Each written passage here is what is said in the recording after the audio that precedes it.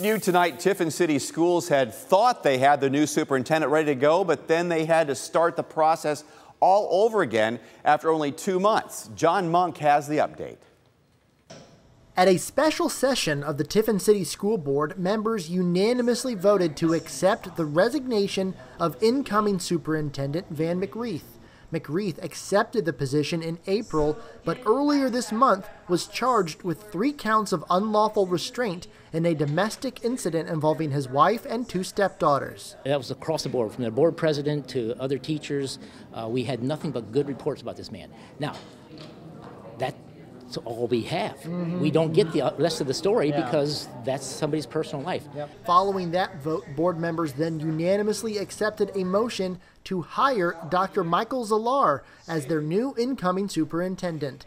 Zalar was born in Tiffin and still has family here. He has 33 years experience in education, from time as a teacher to principal and 12 years as superintendent at 2 school districts.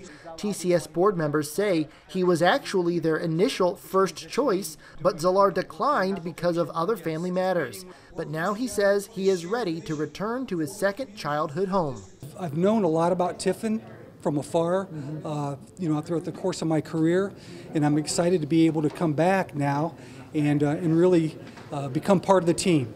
Mr. Zalar officially takes up his role as a new Tiffin City Schools superintendent on August 1st, and between now and then he will still be able to work with the district as a consultant.